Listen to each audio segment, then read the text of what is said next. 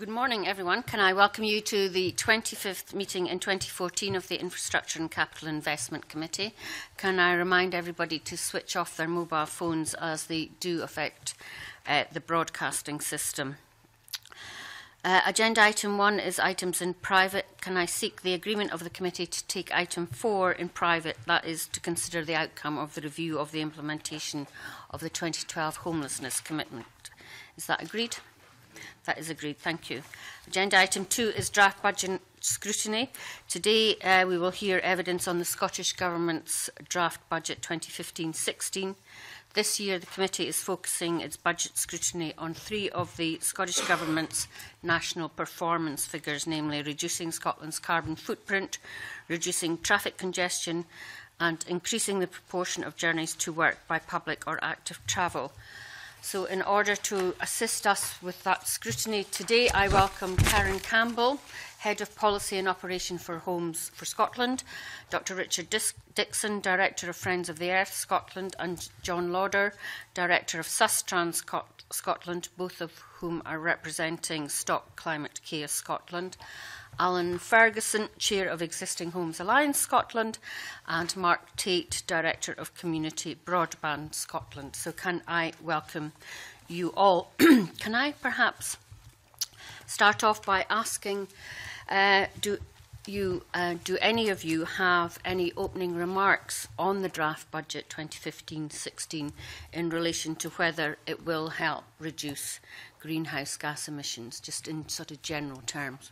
Richard, have you drawn the short straw this morning to start off? Thank you very much. Good morning, committee. I'd like to start by saying, of course, that the imperative to take action on climate change has been reinforced over the weekend with the finalisation of the big Intergovernmental Panel on Climate Change report, saying what the science tells us, where we might be going, which might be 6.5 degrees rather than the 2 degrees we're supposed to be aiming for as an absolute maximum. And Ban Ki-moon said on Sunday, with this latest report, science has spoken yet again and with much more clarity. Time is not on our side. Leaders must act. And Scotland, in many ways, has been a leader in terms of setting targets. The RPP2 is a document which has its deficiencies, which we might come on to, but there is probably not another document like this in Western Europe, so in one sense it's a very exciting thing. In terms of what will this budget do, so that's the key question, what will this budget do for our targets? The conclusion, and I think you heard this from the academics last week, is we can't really tell. So Section 94 of the Climate Change Act, which you all know by heart, says that Scottish ministers must, amongst other things, lay before the Scottish Parliament a document describing the direct and indirect impact on greenhouse gas emissions of the activities to be funded by virtue of the proposals, i.e. the budget. So the Scottish Government has produced for you this document that you've all seen, the carbon assessment, and this is a very narrow interpretation of that statement in the Climate Change Act. So to me, this report is delivering on the letter of the Climate Change Act, or perhaps not even that, but certainly not on the spirit of it. So if I might go through the 3 key documents which the government is pointing you at. One is the carbon assessment, but it only covers really the carbon costs, not the carbon benefits of the proposals, and I'll say something about that in a second. They also say, well, you should read that, and you should also look at the RPP. So the RPP is the list of, as you know, proposals and actual policies. It's not necessarily up to date. Government has announced some other things since this came out, and it's not easy to tell which of these policies are on track and which are not. It's not easy to tell which of the proposals are working their way towards being policies, as they should be. And you may remember that in the discussion around this document, to deliver our climate targets, actually to miss quite a few of them, but only just miss them and get to the target in 2020, we have to fully deliver on every policy in here, so nothing can go wrong, all got to be delivered, and we've got to, in a timely fashion, as defined in here, turn every proposal into a policy, which also is delivered fully. So there is no room for falling back on any of this, but you can't really tell where we're at with this, so you can't compare these 2 documents easily. And then there's a third document that is in preparation, which the government tell me you will have soon, but which you don't yet have. And this is last year's version. And this is looking at the policies in the RPP and the money in the budget and saying whether the right amount of money is going in to fund the policies as envisaged in this document. So you have, when you get this one, you will have 3/4 of the picture, because you will have how much emissions will the spending create, you will have how many of the policies are properly funded, but you won't have the final quarter, which is what does that actually mean in carbon terms. So I brought a little visual aid to amuse you and to demonstrate what I think the government should be telling you, which is this. Does the budget reduce emissions and make a very serious contribution to the 1 million tonnes of carbon that we need to save in the next year? Or does it do the opposite and actually increase emissions or make only such a small reduction that it's not going to deliver on our 1 million tonne reduction? So to me, that's what Section 94 of the Climate Change Act. The government should be giving you this very clear message. This budget will take us in the right direction, or this budget actually won't. And you can't tell from the information in front of you. So I would say to you that that commitment in Section 94 is not being delivered by the information the government is putting in front of you. The third document I've mentioned, this is last year's, isn't ready yet, so you won't necessarily see that before you've finished your scrutiny. I can't tell you anything about it because I haven't seen it. You may not see it before you see the minister. So again, you're lacking in information at the time when you should be asking these questions. Can I just say on that, I think we will get it this week before we see the minister next week. Okay. And the document you're referring to is details of funding for climate change mitigation measures. Is that correct? That's right. Yeah. So it will tell you about the money, but it won't complete the picture and tell you about the carbon. So if I might say briefly something about the carbon assessment report. In some ways it's a very impressive document. It's got a wealth of detail. It calculates lots of very interesting things. It takes on a huge challenge of trying to translate the budget into carbon terms, and that's a very difficult task. And when this was first done, it was probably a world-leading kind of document. There are other people who have kind of caught up and perhaps overtaken, but it's still an interesting analysis. It even goes as far as estimating how much carbon emissions will result from the government money that goes into NHS and teachers' pensions, for instance. So there's some really quite impressive calculations behind doing that. But as I say, it only gives you a partial picture, and I'll give you two illustrations of that. It says in here, if you just read the tables at the back, that the rail franchise funding and the funding for rail infrastructure will result in 300,000 tonnes of carbon dioxide being emitted. So it doesn't talk about the fact that people travelling on those trains will probably not therefore be travelling in a car, and so there's a significant carbon saving. So when we open the Borders Railway, for instance, there will be a lot of people who are now on the train, not in a car, who were previously in a car, and so there is a significant carbon saving, but that's not quantified anywhere. In the opposite kind of way, it tells you that the Queen's Ferry crossing will cause 66,000 tonnes of carbon dioxide in the coming year because of the budget spend. That's all about construction. But what it doesn't tell you is what new traffic will be generated and how much extra carbon that will produce, which will be much larger than those 66 tonnes. So it's giving you only half the picture. So I'd suggest to you that when you speak to the minister, you may like to ask, next year, can we combine all of the information that they're trying to give you into just the one document, but take it that extra step forward so that it comes to a final conclusion, like my visual aid. Does this budget take us in the right direction or the wrong direction in terms of meeting our targets in the future? That's an extra piece of work.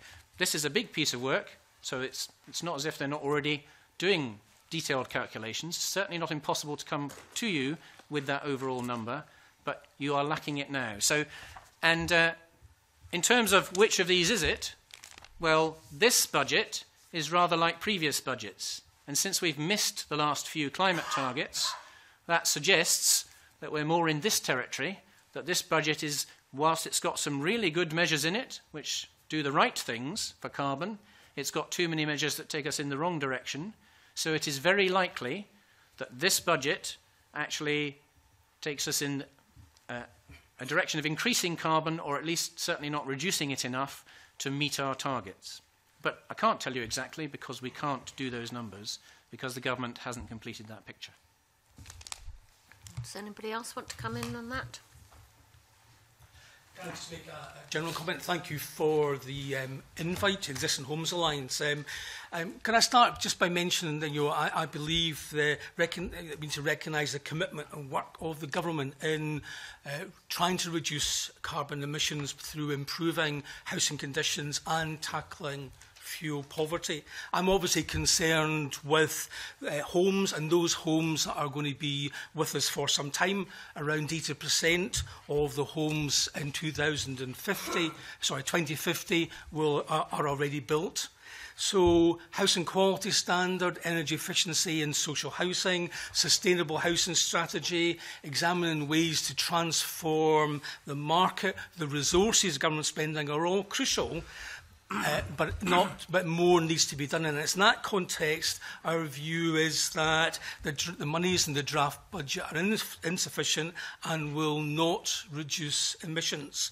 And unless we improve energy efficiency more, unless we tackle the problem of poor housing in rural areas or elsewhere, we won't hit the overall targets on emissions, we won't hit the overall targets on fuel poverty, and we won't improve the well-being of many people in Scotland. So the budget, as far as we're concerned, whilst it goes a long way, as Richard already said, is insufficient to both improve energy efficiency and to reduce emissions.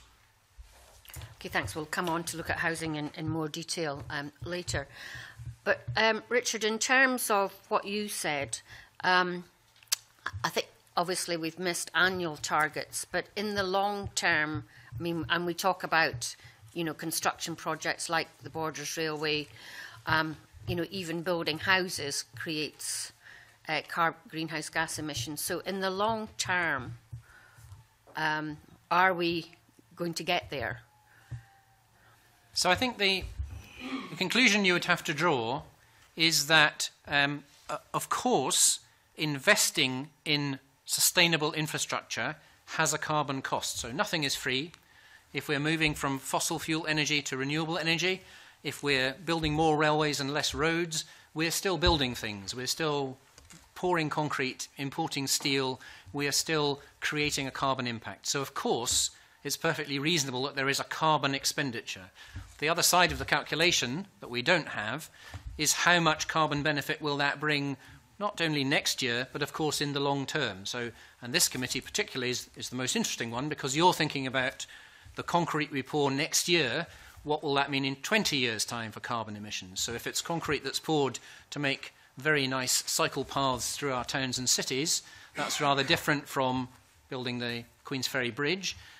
So we can't answer that question because the work hasn't been done to do it.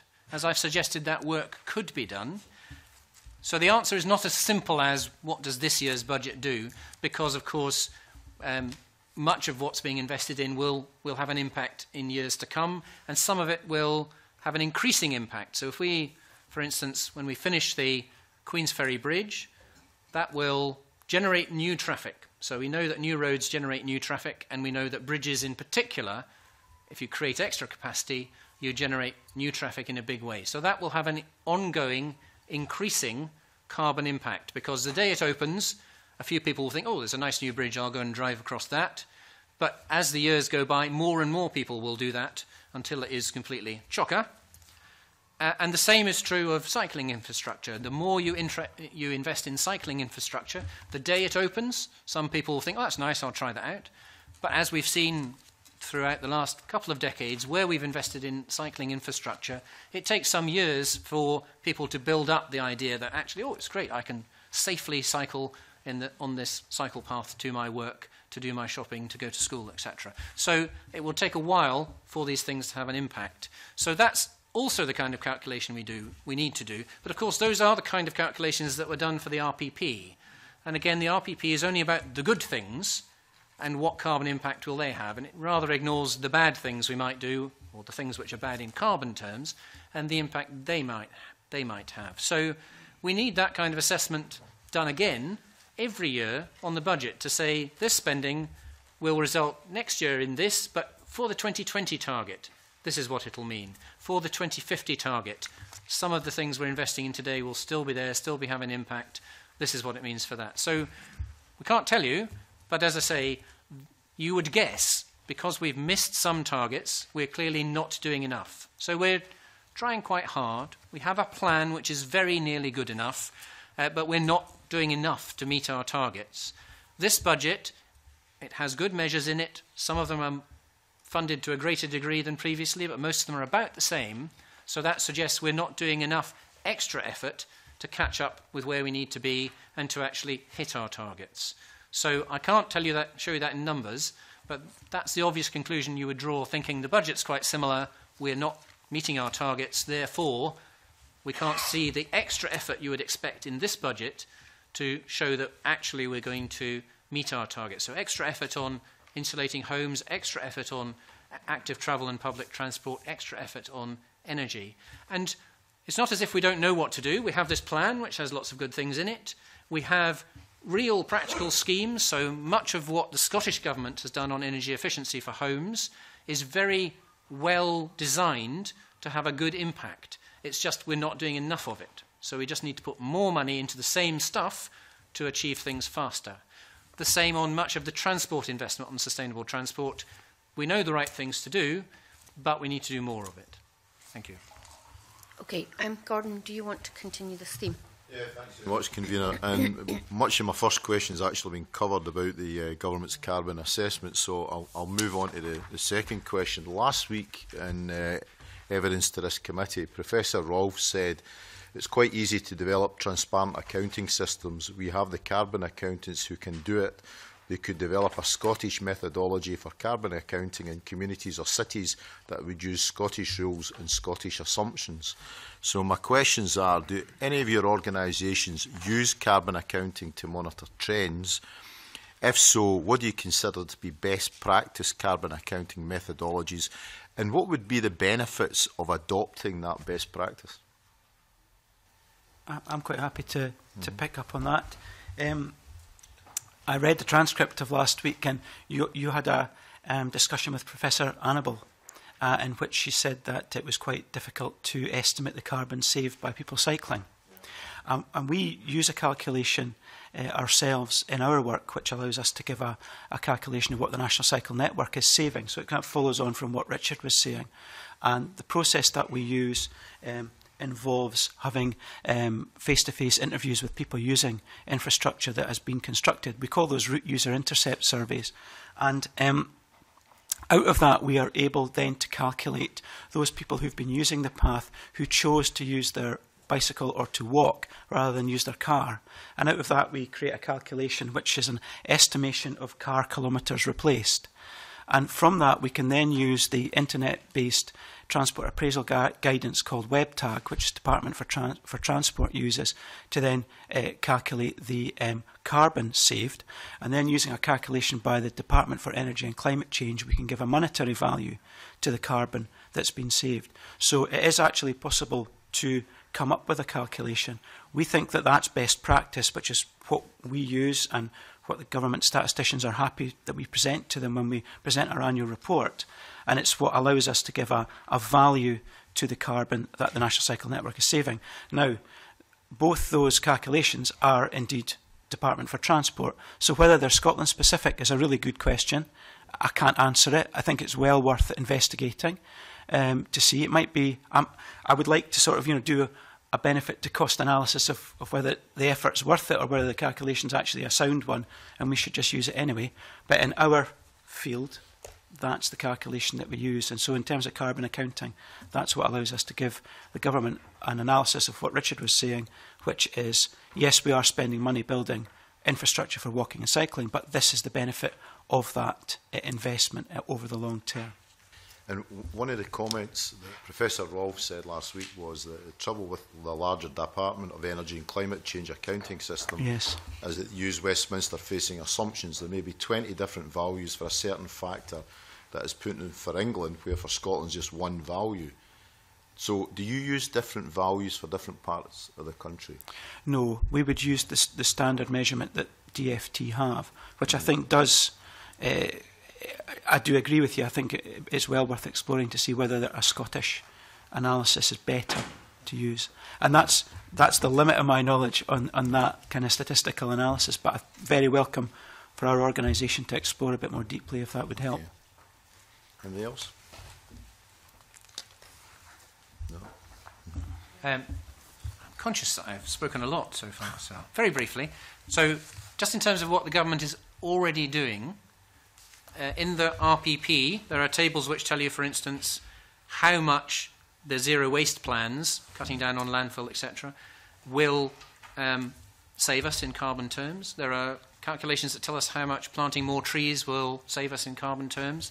In the carbon assessment of the budget, as I've said, it tells you about pension spending and what that will do. It tells you about rail spending. So we are looking at both sides of the equation. We're not bringing them together, though, in an analysis that says, so what's the net impact? Are we going in the right direction or not? So, and the methodologies aren't exactly the same, so that needs to come together. But we're not far from having all the right numbers so that the government can come and tell every committee in your area and overall, this is what the impact of this spending will be, positive or negative, on our climate targets. So we're not far from it. We've got the methodologies already. They need to come together so that they're comparable, and so we can take the positive and the negative side and mash them together to come to an answer. But actually, we're not far from it. I mean, the Scottish Government was one of the first governments, if not the first government, to introduce this kind of statement. So yes. Is there any other best practice that we can is other governments now up to speed with what we are doing with carbon emissions? Can we learn any lessons from anybody abroad?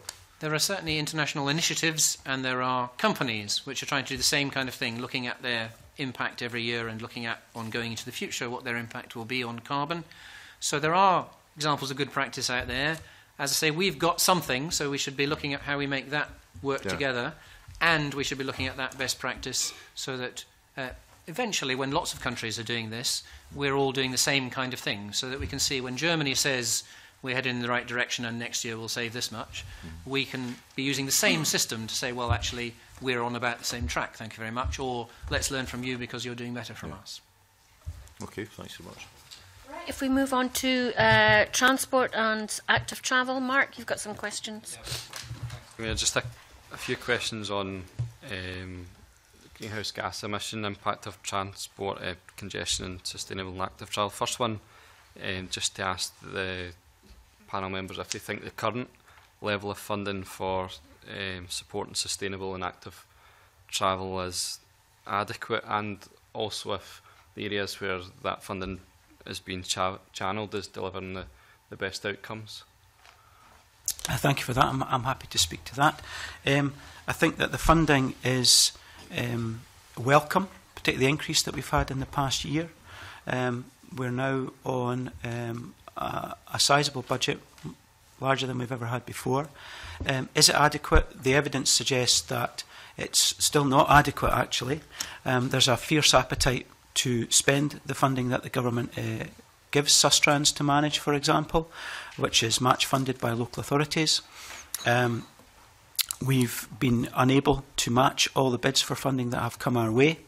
So the evidence suggests that more funding that's put, it'll be welcomed by local authorities and other partners, who match our funding on a 50-50 basis. And that's through a project which is called Community Links, which does exactly as it suggests. It links communities together through generally shared footways, which can be used for cycling as well. This year, the budget for that particular project is £19 million.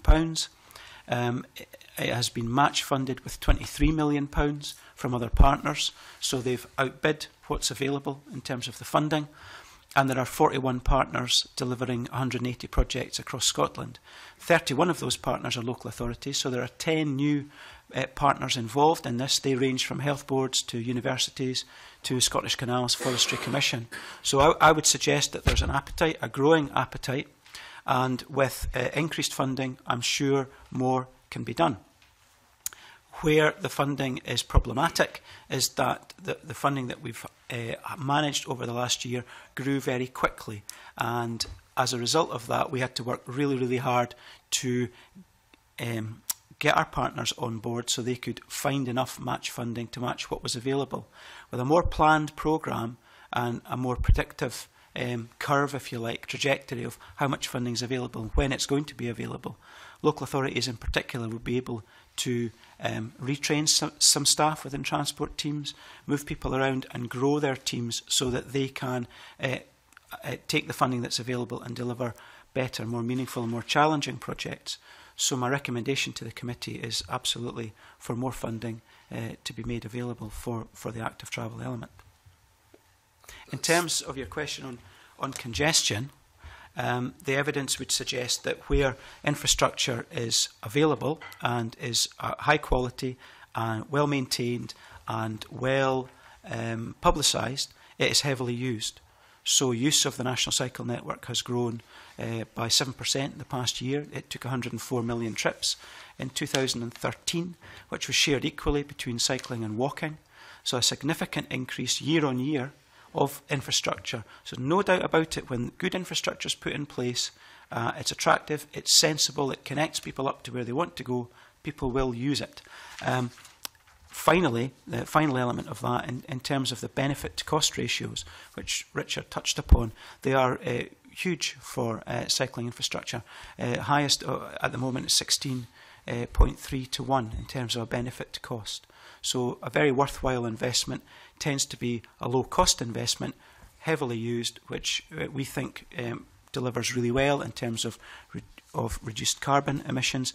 In terms of congestion, I think that's harder to calculate because we're still at quite a low level of cycling. So I think it's difficult at the moment to say what impact that's having.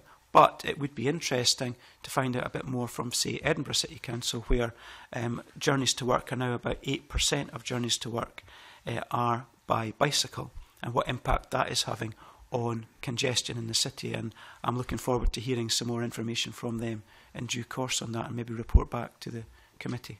Yep. I think I'll probably come back to the congestion issue, but just to expand more on the funding issue and the match funding, you'd said that it was a pretty steep rise. Yes. And it was a challenge for partners to come up with that match funding, but still exceeded that by £4 million. How much demand is out there in local authorities, health boards and other areas for that funding, and what would you say is a realistic ambition for that budget that partners would be able to match fund? I think there's a huge demand. Every time we've been given another lump sum increase, and this year we were given £7 million on top of what we already had, we've looked at that and went, wow, that's brilliant, how will we match that? And every time we find that we are outbid in terms of quality, in terms of quantity.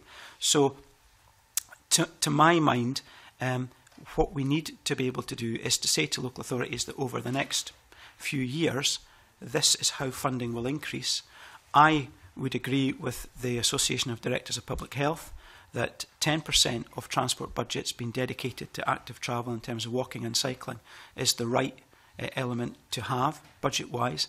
And if we can say that to partners, what we will find is that, more, as I say, more staff will move toward working around the transport team, and more of the transport team time will be dedicated to an investment in walking and cycling infrastructure. And I have to keep referencing Edinburgh on this one, Edinburgh City Council, simply because it's the City Council who's dedicated an annual increment for active travel in its budget. I think it's now at 7% of the transport budget is dedicated to cycling.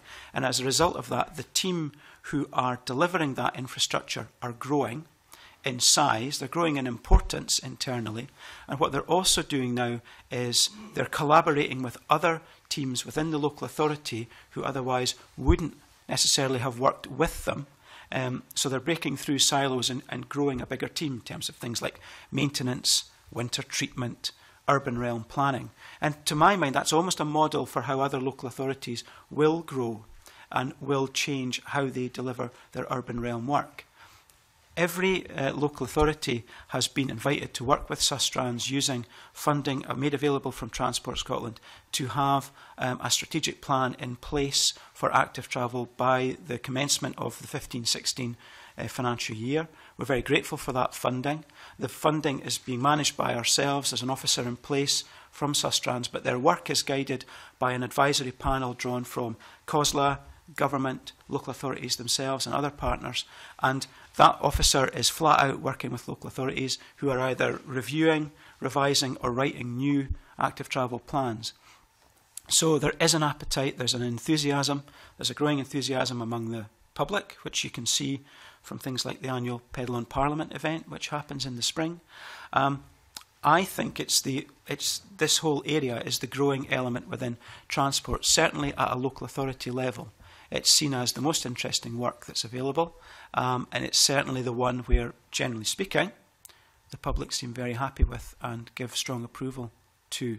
So my recommendation is to increase the budget.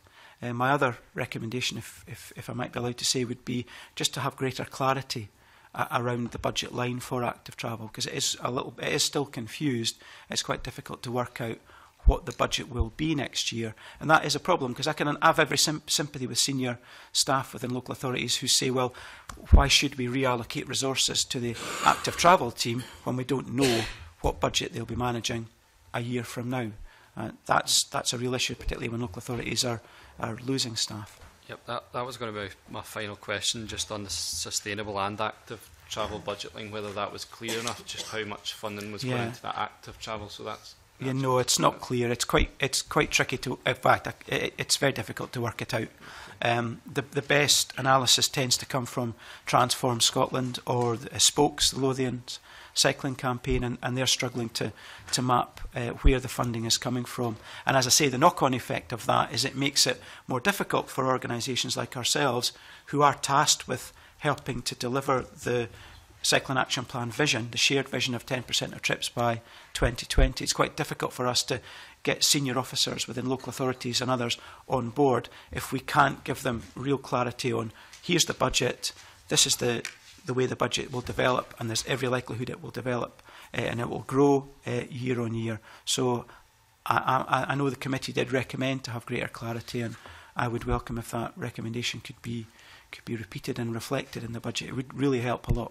Okay, thanks. On going back to congestion, do you think the balance of the transport budget across the various sectors is working towards reducing traffic congestion overall? Has that budget been delivered to the greatest effect?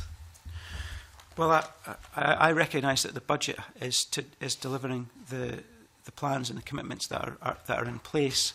It's difficult, as Richard has said, to predict how that will work. The likelihood is that as you grow, as you improve roads, as you create new road infrastructure, so more people will take up the offer that's being made and will use it. Whether that will lower congestion or whether congestion will maintain at the current level is hard to say. My instinct would be that the congestion may well grow. I think what is interesting, though, is that I think the budget could do more for public transport. I think it could do more for buses in particular. What impact will the growth of active travel have in terms of congestion within cities and towns? I think the emphasis I would place there is around the school run. We know that 1 in 5 journeys are related to school in the morning. That does create a lot of congestion. It can create congestion at key junctions within towns and cities. I can't imagine there's any school that doesn't have an issue around that, or certainly the vast majority of schools have an issue around congestion. And I think a lot more could be done there. Okay.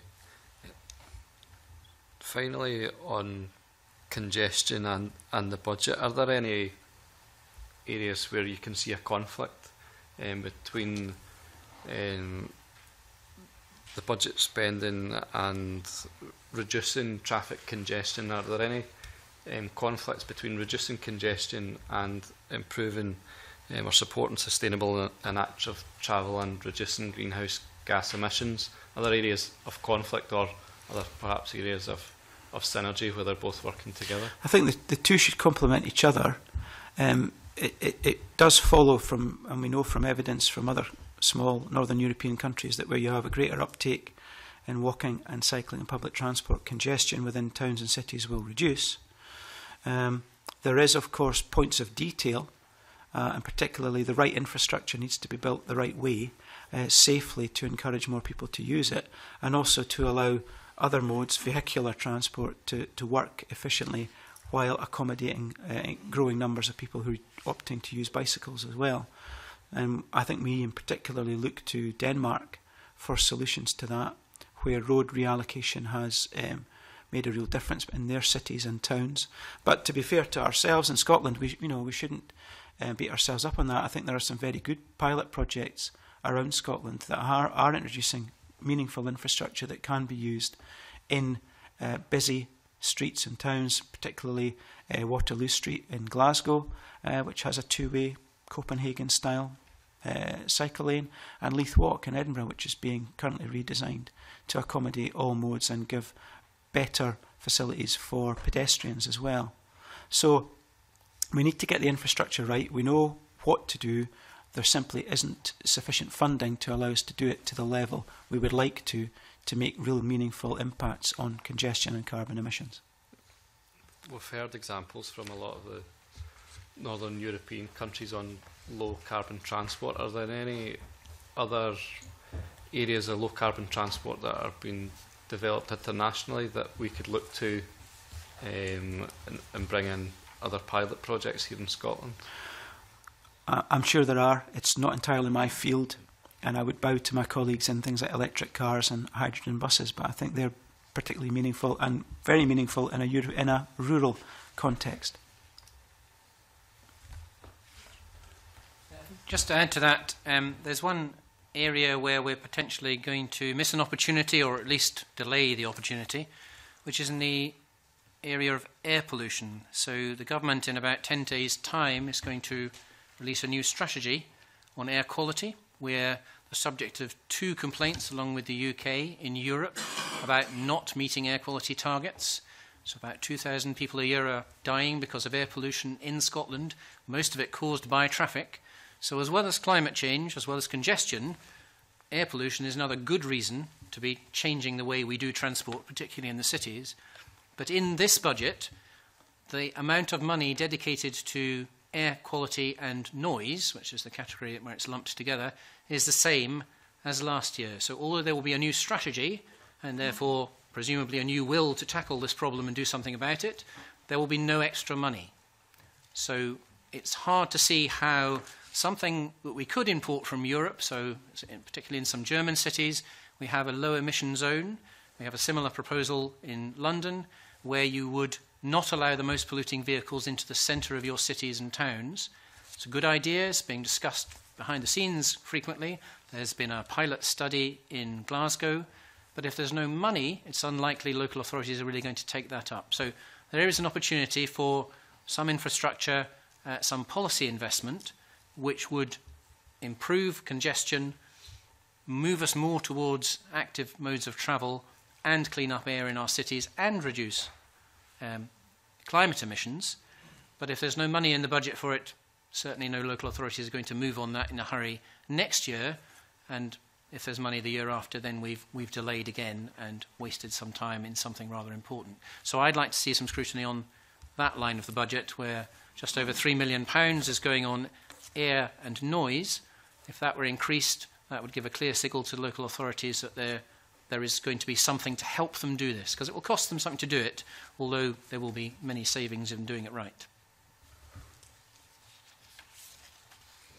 We heard evidence at committee last week about intelligent transport options, city car clubs, people making better use of their own private car for sustainable transport. Are there any realistic options that are in the short to medium term in terms of intelligent transport, city car clubs and options like that, which the Scottish Government should be looking at for more sustainable transport options? Richard, have you a view on that? I mean, well, the uptake of the car clubs has been really promising. I think car ownership is dropping in some cities where previously it wasn't, which indicates that where you have good public transport and good car clubs, that will grow. Whether there are options, I think the whole issue around transport is about choice. It's about giving people as much choice as possible, and a good relevant bus service just as important as well. I struggle with the idea of intelligent driving, driverless cars. I just haven't quite got my head around that yet at all, and I do worry a little bit about chasing those kind of options when there are realistic, everyday, practical options that we know work and are working in other small countries. I think those would be the ones to follow. Yeah. Last question would just be a general one. Asked if there are any missed opportunities that you can see for developing a more sustainable transport infrastructure in Scotland. Well, I think that if this budget for active travel plateaus where it is now, it is in danger of missing an opportunity because, as I say, there is a growing appetite and a growing enthusiasm. There's a growing skill set amongst local authorities and other partners, and it would be entirely the wrong time to allow the funding just to stall. I think if it can keep moving up, even modestly, then we keep that curve on the right track. It will be challenging to reach the 10% vision of trips by bike by 2020, but it isn't impossible. With the right level of funding and the right support, it can be achieved. So my worry would be that we would miss the opportunity that we have in the sense of a growing awareness, a growing appetite, more senior officers taking an interest, other partners coming on board who we've never worked with before in terms of active travel projects, as I say, health boards, universities. That to me would be a key one, and that's the capital side. On the revenue side, it's very welcome that the Smarter Choices, Smarter Places funding of 5 million has been announced, and I think that will also capture an opportunity which is there at the moment, which is an appetite amongst the public to know more, to be more aware of the options that they have. So my plea would be not to allow this budget to plateau where it is at the moment. Okay, thank you. Yes, I think I'm just coming on. I know we're going to come on to digital, but just thinking about it's not a missed opportunity, but it is an opportunity. Access to information about public transport, particularly in remote and rural Scotland, will have an impact on the use of that transport for visitors and for residents, as I say, particularly in remote and rural areas. And digital connectivity can and will bring that access to information connectivity that people need in order to access public transport. Okay, thanks. Okay, anyone else got any comments on transport? Right, if we move on to housing, Adam, you'd like to start this. Convener, this year's draft budget shows a very welcome increase in spending in housing and regeneration, something like £200 million. Now, we've had many representations made to us about the need to increase housing supply in the country, but we're also being, it's been pointed out to us, and Mr Ferguson did so already this morning, that home energy use accounts for something like 20% of Scotland's emissions. So this increase in the budget, while welcome, there are obviously various priorities that we need to focus in on. Could you give me your views on the appropriateness of the funding that's been targeted within the draft budget to meet these competing priorities? Can I start on housing supply? In Homes for Scotland, we represent the home builders in Scotland, so our interest with regard to the budget is very much on the supply agenda to build many more homes, as you say. We need And just in terms of bringing it back to the carbon agenda as well, just for context, the contribution that new build homes makes is through the building standards, and building standards in Scotland we're already 70% more energy efficient. They mean that new homes built today are already 70% more energy efficient than they were in the base, which is 1990. That's the measurement that's drawn. Unfortunately, because we're building so few homes just now, the dent that we can actually make in the carbon footprint through new home building is very small. I did some analysis previously on the RPP and looking at the contribution that new build will make through building standards. It was estimated to be only 0.3% of the whole economy based on the low number of new homes that we're building. So clearly, for new build homes to make a bigger dent, we need to be building more and replacing old, less efficient stock. In terms of the budget for housing supply, we were really pleased to see such a focus and an increase given to housing.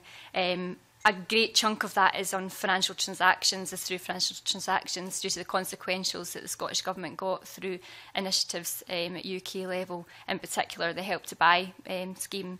And we're really keen, obviously, for more support to go to support that scheme, and happy to explore on that, expand on that further. I think another interesting point is the capital spend has increased, which has allowed a higher grant level to be given to the delivery of the affordable homes target, which was required. I think there's a general feeling that the access to private finance for RSLs and others to build homes, they were really struggling. So to meet that target, they needed to increase grant levels available. And within that, interestingly, the grant is around 58,000 that's available per unit for affordable housing supply on a social unit, and there's access to an extra £4,000 to support the delivery of a greener home, which is to meet silver standard within the aspirational standards contained within Section 7 of the building standards. That is a welcome incentive because it clearly needs incentive to go above and beyond what are already high building standards because of the impact on build costs that creates. So within homes that the government subsidises, that's a really good thing. The challenge we've got in terms of building mainstream homes at higher standards is there's no way of recouping those costs until the public begin to demand more energy efficient homes. And again, I can expand on that further later. But very welcome increase and very welcome attention across parliamentary parties on the housing agenda now. I think we're still on track to hit the government's target on new build. The question is whether that's enough. And I think up and down the country, there are real problems with supply and real problems with a need for housing. And certainly that's right across the board. There's no doubt that there is a need for more private housing. There are still difficulties with people accessing those housing, though, and that's where we have seen, again, resources, but also a take-up on the mid-market rent by house associations and others, and that's meeting a particular gap where people either can't afford to buy or can't get access, but also would not get a traditional social rented property from a house association or a council. There's no doubt, as Karen said, the increase in grant, the change in grant level last year has made a difference for a number of associations. They are now developing, whereas it was a struggle for them. But there are associations in some parts of the country that aren't developing, and therefore the problem remains, how do you meet the need for more housing? So whilst it's absolutely welcome that there is an increase in budget, there is a difficulty with whether that's enough resources to meet the needs in the constituencies up and down Scotland. The other side of it is your point is on the kind of emissions side, and I think it's something like £79 million going to be spent around kind of fuel poverty and emissions. Last year, the Existing Homes Alliance said that needed to be at least 125,000.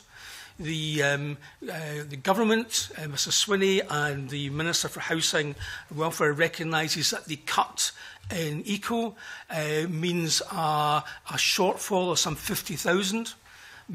for 50 million. That means that the 79 million, which is a similar figure from last year, has not been increased to take up the difference that government recognises there's a problem with eco, and indeed the UN Committee on Climate Change has said that Scottish Government needs to be looking again at topping up more resources because of the shortfall in eco. So again, it's to be welcomed that there are resources there to tackle fuel poverty and emissions. The difficulty is, as other colleagues have said, it's similar to last year, and it's not enough to properly tackle the problem and to make up the shortfall through cuts in eco and elsewhere. Do you think would be an appropriate budget for energy efficiency, tackling energy efficiency and fuel poverty? You say 79 million is not sufficient. What would be sufficient in your view? A year ago, in evidence, we said that should be at least 125 million. If government itself recognises that there's a £50 million shortfall because of changes to eco, then we would argue that it's at least 125 plus that 50 million. Right. So that's a more realistic. Now, one of the difficulties, and it's the same with elsewhere, is quite difficult quantifying. And one of the things that we should be, we think that government should be doing is actually investigating itself and producing an analysis of what funding is actually required to meet its fuel poverty targets and the climate change targets. And that's one of the things that's still missing there, is the government itself is not doing that. So they are our estimates for what the Existing Homes Alliance and its members think is at least 125 last year, plus the shortfall in eco that the government itself recognises. Yeah.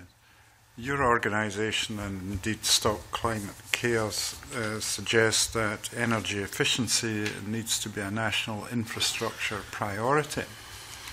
And what you're suggesting here is that the way the budget is actually allocated it is not of an order that would suggest that priority is being recognised.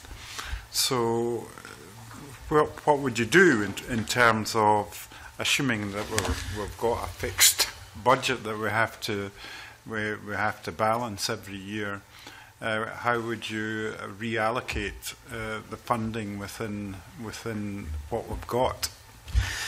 To me, it's recognising the importance of not just meeting the kind of carbon targets, not just meeting fuel poverty targets, but it's recognising that the benefits of a kind of a warm home have on the well-being of those who live in that home, on the asset that's owned by either that individual or by the association or council, but it's also the benefits for health and other areas. So it's trying to see that whole area should be more of an infrastructure and seeing it as one of the priorities that government has to achieve. And I mean, it's not, you're right, it's Existing Homes Alliance, it's Stop Climate Chaos, it's WWF, but even the CBI just a couple of weeks ago said that energy efficiency should be a key infrastructure priority for, and that was at kind of a UK level. We would say the same as well. It's seeing it as far more integral. It's not an issue in itself. It's about the well-being of people who live in housing, and it's trying to improve the asset that those people live in. Okay.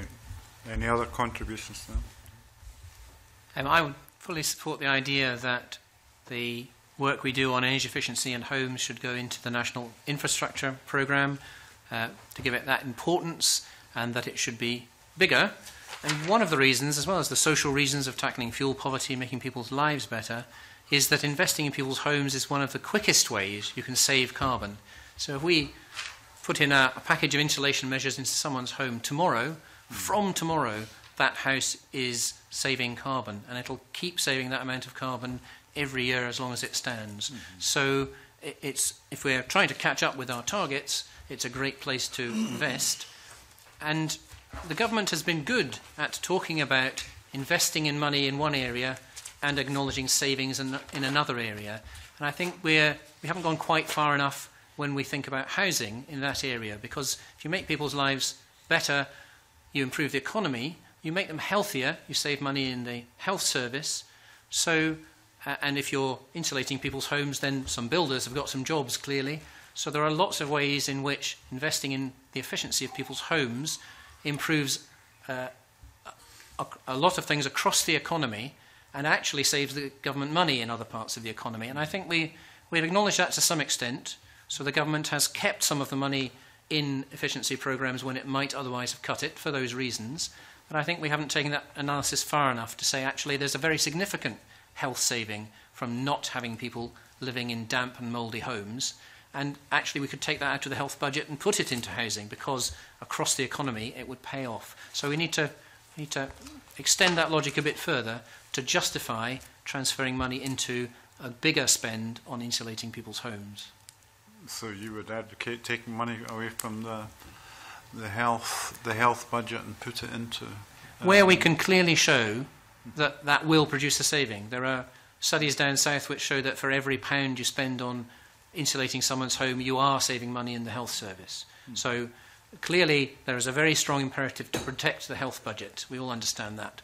But where you can show that actually you're saving money that you would otherwise spend in the health budget by investing it somewhere outside of the health portfolio, whether that's in cycling, which makes people healthier, or in people's homes, because that makes them healthier, then clearly that's very, very worthwhile to consider.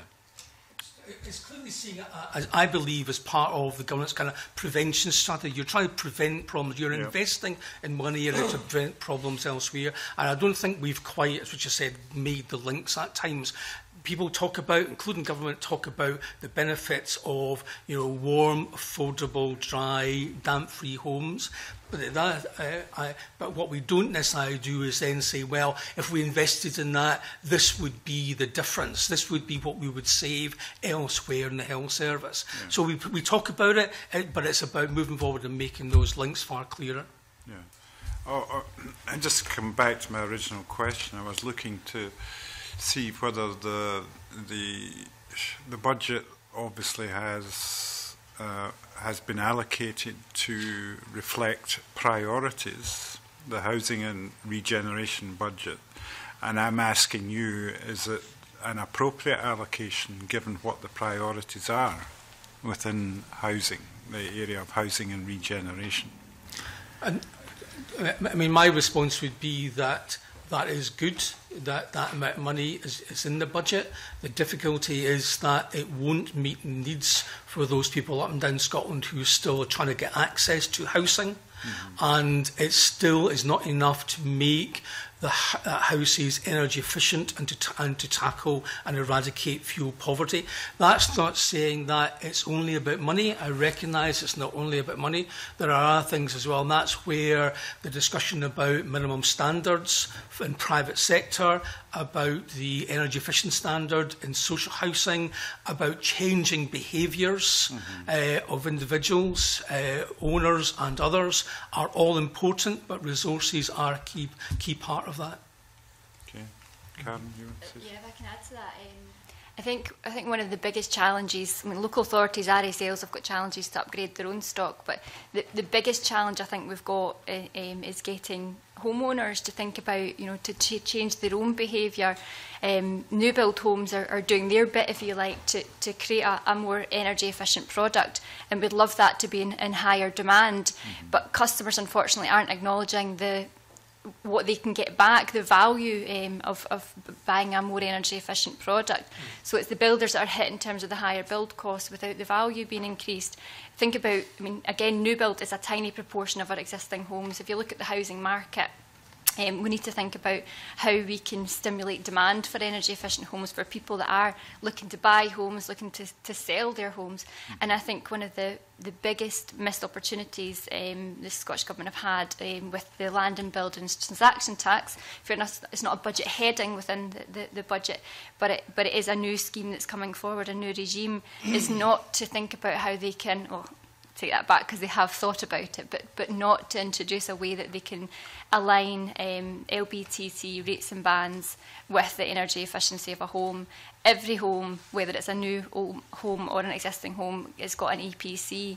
And I think as much as a difference in what you pay in land and buildings transaction tax is not going to offset perhaps the capital investment in that home to make it more energy efficient, but it's going to get people talking about it and thinking about the decisions.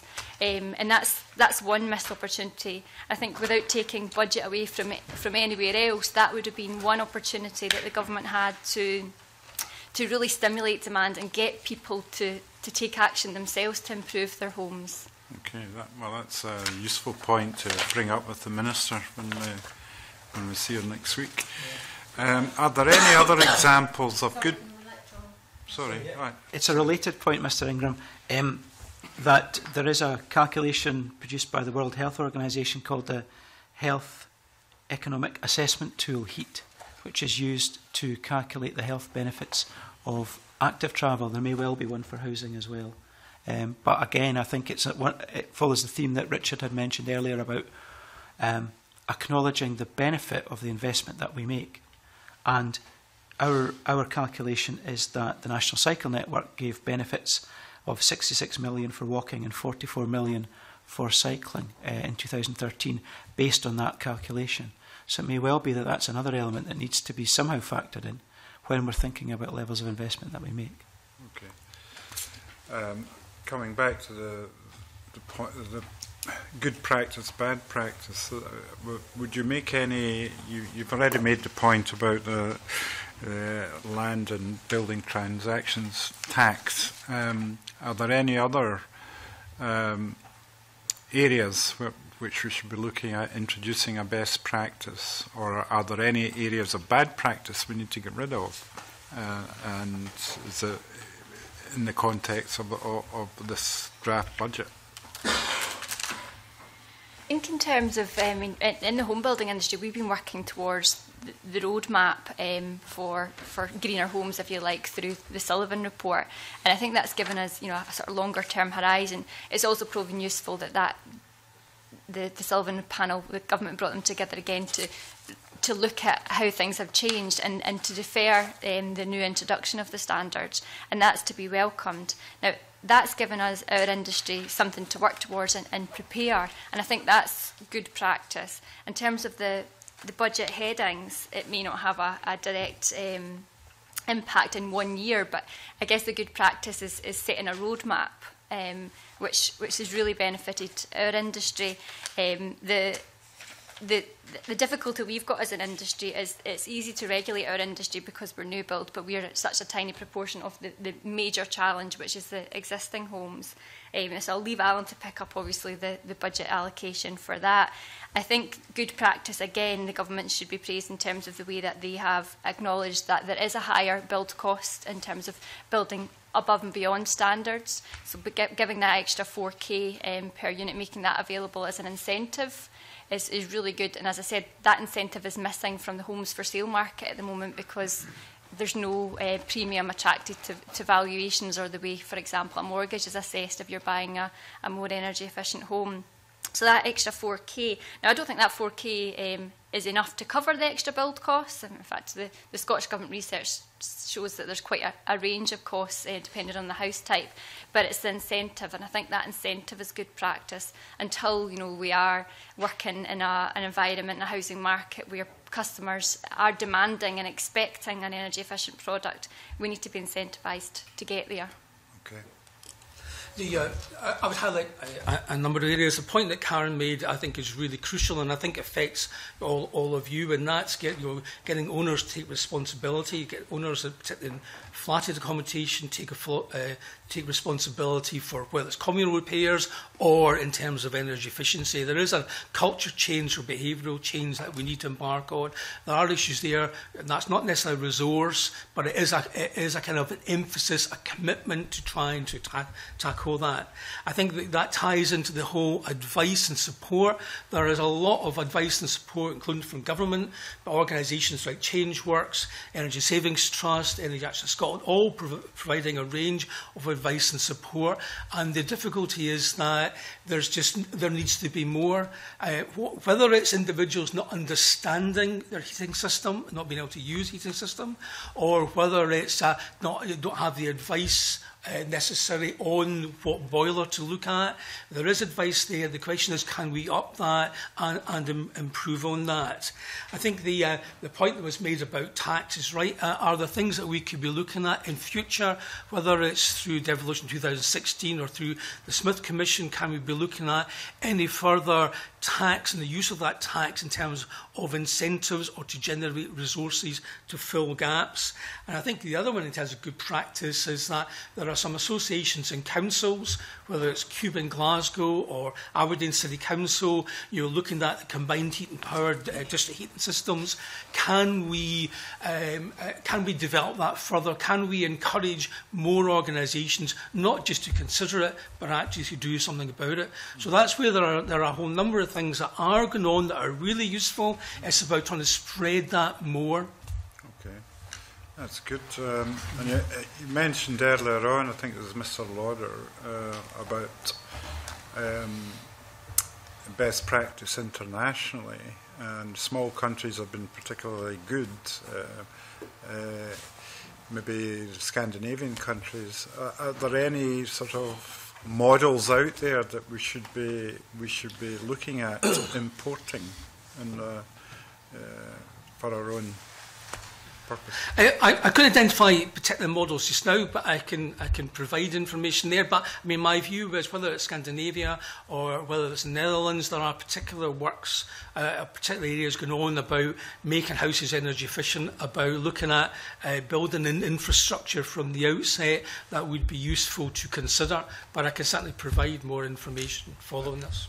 That'd be helpful, thank you. Just to follow on from that, in terms of new build, the industry's been looking at examples abroad for a number of years, and in fact in Scotland we are quite advanced in terms of some of the off-site manufacturing facilities that are available. Unfortunately, in many cases, we're not building at high enough scale or building at enough volume to really get the payback from those schemes. And we've started a piece of work with the Scottish Government just now to look at, what will it take for builders to begin to open up sites and looking at off-site methods of construction. It's likely not the step change in building standards next year, which we'll push it towards that, but the one after in 2019-20 in terms of the requirements. And I guess we do have good examples. There's been numerous innovative pilot projects. There's been the Innovation Park over in Fife. There's been the one in Inverness. There's been a number of things, but the challenge is mainstreaming it. And I think that's key. The Construction Scotland Innovation Centre that's got a lot of funding allocated to it recently. I think that's going to be a really big help in terms of working with industry to see how we can test things and bring them into the mainstream. But again, it comes back to, are we building enough homes to meet the needs and demands out there? And also, when you take the supply angle the other way, are people demanding the energy efficient products? Because we really need people to start demanding it, and for the values for there to be a market value attached to it, to assist the builders in delivering that product. Because otherwise we're delivering a product which perhaps customers are not looking for. Yeah. Okay, thank you very much. Can I just explore that a bit further before I bring Mary in? But it seems to me one of the few areas where sales doesn't drive behaviours, because in anything else, the builders would be marketing that, and they don't. To be perfectly frank, builders do not market their houses in terms of their energy efficiency to any extent that they could. But to explore a bit further your written evidence on LBTT, I mean, that would only apply to new homes, because my understanding is that LBTT is paid by the buyer, and it's the seller who would have increased, not in terms of new homes, but existing homes, and that's the biggest bulk of sales transactions. It's the seller who would have made the improvements to the home, so they're not getting anything in terms of the the tax. So it sounds like a good headline from Homes for Scotland, but in actual fact there are lots of problems in introducing and using LBTT to do that. I can imagine it's a massive challenge to try and even come up with a formula is how you do it. It's not going to assist the builder because it's not going to offset the costs. It's not going to help the seller of the home because it's the buyer that benefits the same way. That what it will do is act as an incentive to try and drive behaviours so that more people are looking in the market for energy efficient homes. As soon as there's a higher demand for that product, it will be reflected in the value. And that's what our ICS has told us in terms of that they will not attach a value to an energy efficient home until it's what the customer's really looking for. So it is what comes first, and I think that's one way where we can start to get people talking about it. I think if you compare it to the car industry, it's useful. I mean, when you're looking to buy a home, your tax per year is something. Sorry, if you're looking to buy a car, your tax per year is something that you think about. You also think about your miles per gallon. It's easier to understand in the car industry, and I think the EPC has gone some way. That the fact that every home advertised, you have to state what EPC level it is, but until we did some research recently, and nobody was paying attention to it. So I think until you attach something to it, something financial to it, it's the beginning of it to get people to pay attention to it. Your opening comments, Maureen, when you opened that sentence, there was a point I was going to pick up. Okay, we can maybe come back to it. Sure. Yeah. Okay. Mary, do you want to carry on? Convener, I wanted to follow on the theme around best practice and best practice examples from the international community and how they could be used to change building standards. And I absolutely understand if you couldn't give me any examples today, but it would be helpful if we could, if it could be followed up with some examples of best practice and how that could be used to change building standards to have a positive impact on greenhouse gas emissions. But I suppose you may be able to answer today what impact that would have on our existing homes, because the point, Alan, that you made earlier about the percentage of existing homes that we have that will still be in use by 2050, how will the building standards and changes in building standards impact on that? So specifically, if you could pick up that point, and Karen, perhaps if you could pick up the point around the incentives that are given for increasing energy efficiency, and should more be done about incentivising energy efficiency in new build, specifically through the Help to Buy scheme? Do you want me to start off? I mean, that's an interesting point. I mean, as I say, new homes built today are already 70% more energy efficient. In Scotland, we've got high building standards. They're higher than England, for example, and we're due another increase next year. That's already a big challenge for our industry. Homes are more expensive to build in Scotland than they are in England. And that's an issue when we've got builders, volume builders working north and south of the border, for them to look at their investment and where they will make it in terms of where they'll get the returns back. So already we've come a long way in Scotland.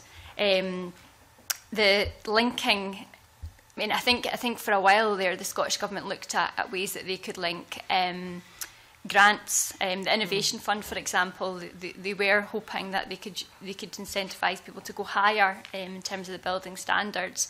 But they soon realised that that's not going to get you your volume. Help to Buy is such a short-term budget.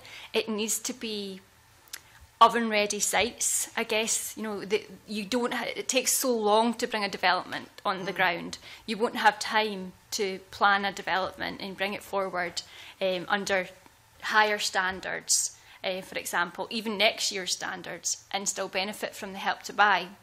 If we had a longer-term strategy, that's maybe something the Scottish Government could look at. But right now, the homes that are being built, for example, in the budget for 2015-16, they'll already be on the ground, if you like. They will be coming forward very fast. It's very unlikely that you could then apply a higher standard, if that's your thinking, Mary, in terms of connecting that incentive to it. LBTT clearly is coming forward April next year, and we'll have another financial year to run, so we had hoped that would have been a link there, and then obviously ongoing for the new build sector. Okay, thanks for that. I think the housing sector, particularly the house association sector, I've always looked beyond Scotland. Whether it's through SECODIS, which is the European Federation of Housing Providers, or example would be SABO in Sweden, which is the Swedish Federation of Housing, and look to them to see what's going on elsewhere. So looking at the glazing side of it, looking at the cladding side of it, looking at the insulation side of it, and trying to bring back. So the house association sector in particular, but not only that sector, have been very good at looking beyond Scotland to see what's going on and what would be useful. And sometimes that's actually saying, well, we wouldn't do that, would we? But there are examples, I think, of where associations have come back from visits and said, well, this is the kind of thing that we could be looking to do.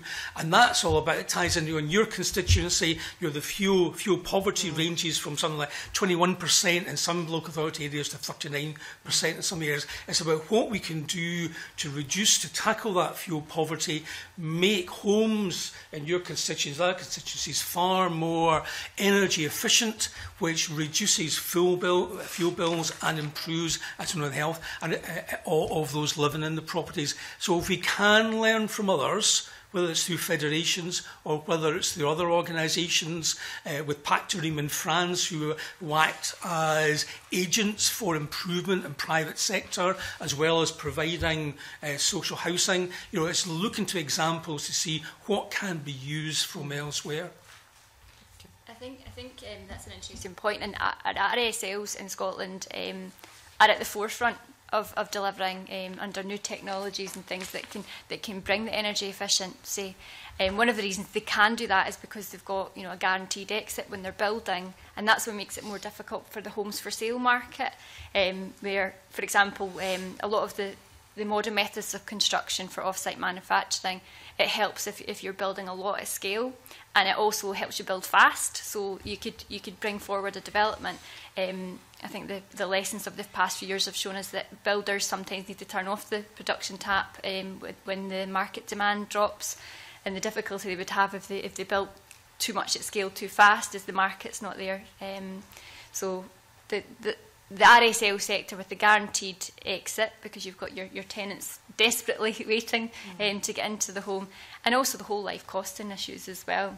You could perhaps take the investment back through the rents, bearing in mind that the households will have lower fuel costs, whereas, as I keep going back to, in this for sale market, there's no incentive through the market value in terms of the return for the extra investment. Okay. Can I move on now to talk about types of energy efficiency? Because there is a very clear link between greenhouse gas emissions and energy efficiency and fuel poverty. And we heard last week that by adding solar panels to homes and using hot water tanks to store energy, we could make a massive difference. We could reduce the numbers of people that are in fuel poverty. Does the panel agree that this is a feasible thing to do, and it's something we should be looking to expand?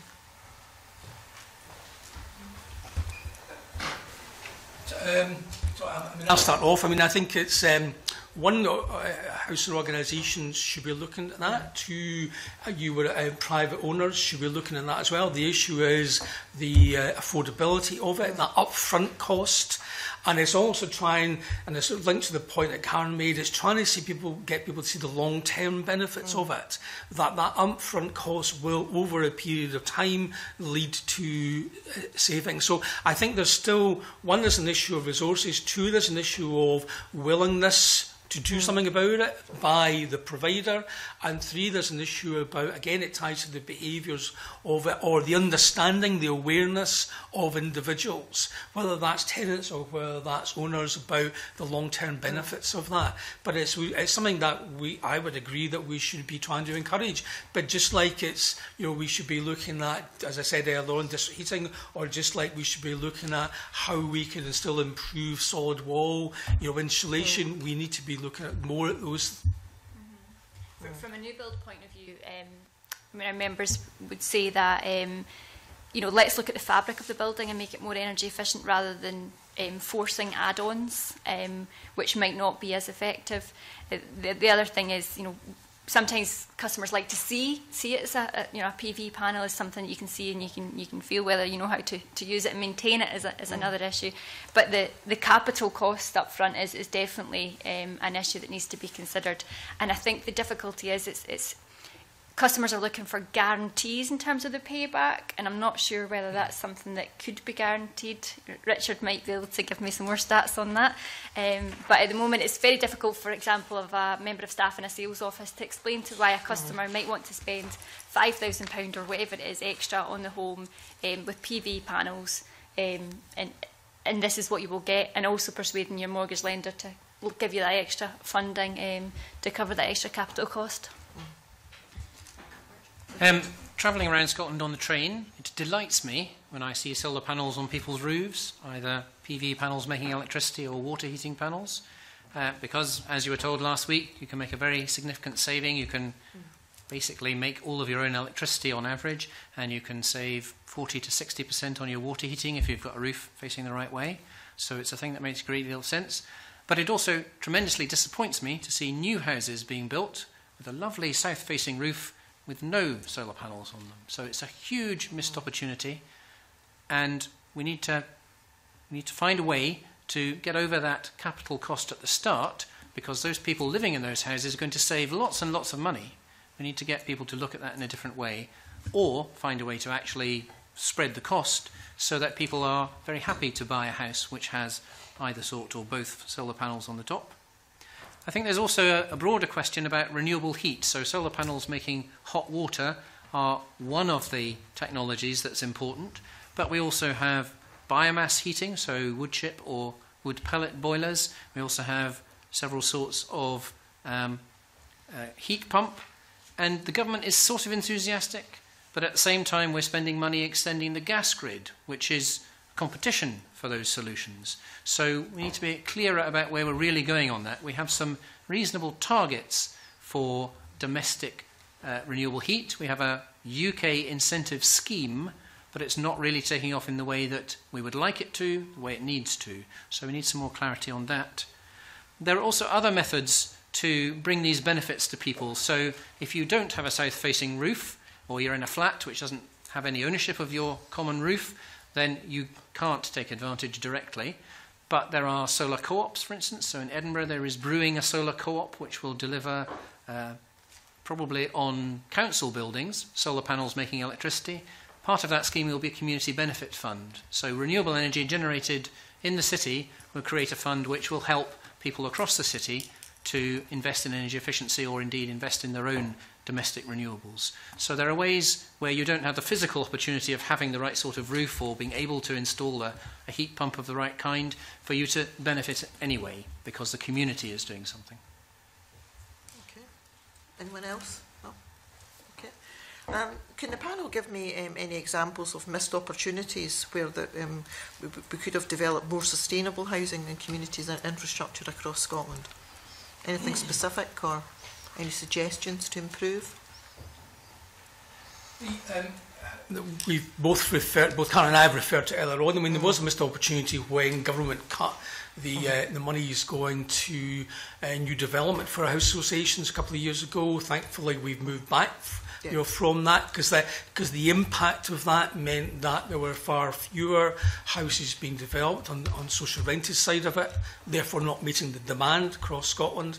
So that was a missed opportunity. And I think it's that thing about, in terms of the resources that have been allocated, the 79 million we talked about earlier on, but also the shortfall in ECO. If we don't find other resources, there's a missed opportunity. And what we'll do is that we will, in some way, condemn people to continue to live in houses that are poorly insulated, that costs a lot to heat, and who continue to be fuel poor. And that's a kind of a range of people, and it's not just about tenants, that's about owners, that's about rural areas, it is off-grid properties. There is a missed opportunity there in terms of trying to improve the well-being of many people in Scotland. Yeah. And I suppose that it kind of confirms the point that you made about looking at the health benefits of improving housing and linking it to other portfolios. So you could say that's a missed opportunity as well, if more work was done on that. Cam? I think given the environment we've been in for the past however many years, we've done extremely well to get where we are in terms of the building standards regime.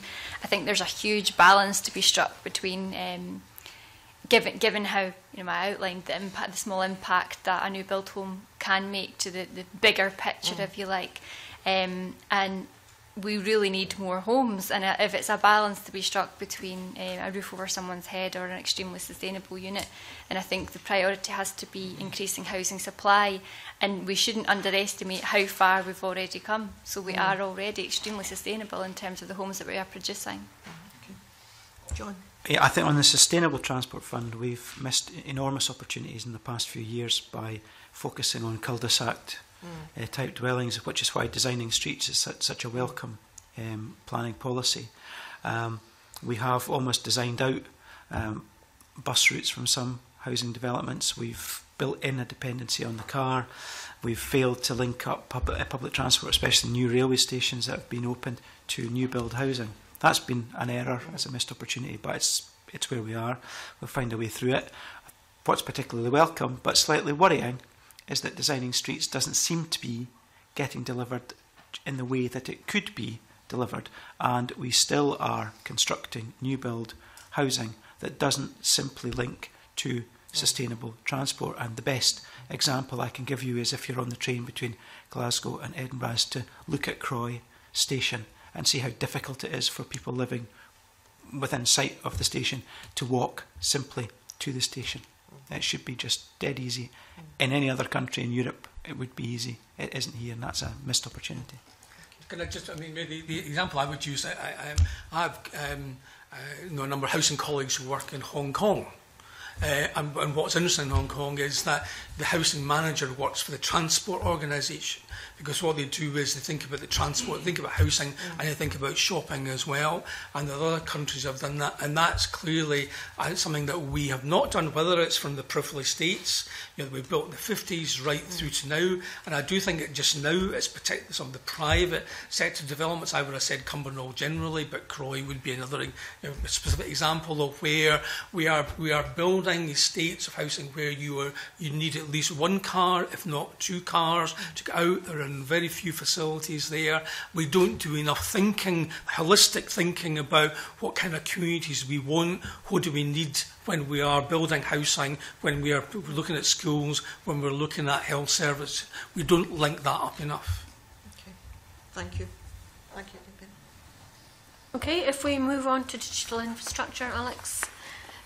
Convener, as the convener said, the issue of digital infrastructure.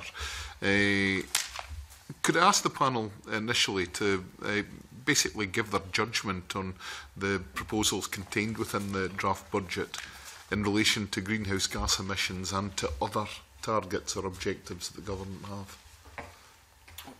Can I start off just by thanking the convener and members for the opportunity to come and give evidence today. Perhaps just a little bit of context about Community Broadband Scotland. We are run and operated by Highlands and Islands Enterprise, who are delivering a national programme on behalf of the Scottish Government. Listening this morning to the evidence of my colleagues, digital is so cross-cutting, whether it's smart metering or reducing travel journeys, encouraging businesses and individuals to trade from home and consolidate and travel. It's so cross-cutting across the focus of the committee's deliberations. I think we welcome the increase contained within the budget for the Next Generation Digital Fund. We, as Community Broadband Scotland, are also working very closely with the government. We've been identified as one of the key delivery partners to access European funding to help go further. I think our role is to reach the part that the digital Scotland Superfast Broadband programme won't reach. As members will be aware, there's £410 million being invested across Scotland. That investment will reach 84% of premises in the Highlands and Islands area and 96% of premises in the rest of Scotland. Our role is to work with communities, to help communities, to provide a wraparound service, to help communities to deliver an increased broadband solution. The budgets that we currently have certainly won't enable us to do that for the whole 120,000 premises that will require our services across Scotland. But we are working with colleagues in government to access various strands of European funding and funding via BD UK through the Superfast Extension Programme to increase that funding to bring this transformational connectivity to remote and rural Scotland. So, is the budget doing its job, do you think? It's certainly doing its job at the current time. So far, we've funded 7 communities that have delivered 750 transformational connections. The challenge to date has been more about the business model within those communities, making sure that the solutions that are delivered are sustainable. The communities that we have delivered funding to date have been very much self-starting. There's people within those communities who understand the technology, who deliver. They've had access to projects like Tagola that have been running without our support for a long time, and in Neudart, and projects like HebNet in the Small Isles, who have helped them to develop, and we've helped them, and we've helped develop them. We are running a pilot at the moment in the Argyll Isles, which aims to aggregate demand. We've done an awful lot of supplier engagement, which indicates to us that really you need around 1,000 properties to get suppliers to come in and run a service over a community-owned network and prevent the community from having to run up hills and fix masts themselves, which lots don't want to do. The response from the market is very encouraging. We're out to tender at the moment, and this aggregated approach will then require additional funding in the next 2 to 3 years. We've identified sources of funding, and we're working with government partners at the moment to deliver that funding. The Infrastructure and Capital Investment Department will retain responsibility for how we develop this, but one of the features of the budget is that the Next Generation Digital Fund has been transferred into the Rural Affairs, Food and Environment portfolio. To what extent does that affect the ability of infrastructure and capital investment to monitor the effectiveness of the current and future digital infrastructure programme? I think operationally we work very, very closely with both of the Digital Scotland Superfast Broadband teams to ensure that what we are delivering is complementary to the £410 million that is being invested across Scotland. My understanding was that that's not a change from previous years, but I may be wrong on that. Most of the people that we are delivering to as Community Broadband Scotland are in remote and rural areas. So it has a relevance to what you're doing? There is a relevance to what we are doing. I think operationally, though, for us it has very little impact. We work very closely, as I say, with the Digital Scotland Superfast Broadband teams and ensure that we are leveraging that investment for the benefit of the community schemes that we are supporting, be they rural or near rural. Yeah. Earlier, when we were discussing transport issues, I think it was Mark Tate who gave us some suggestions about how broadband infrastructure could contribute to more efficient use of rural transport. But I wondered if there was anybody across the panel who had anything further to comment on how the use of digital infrastructure can actually help us reduce greenhouse gas emissions in transport.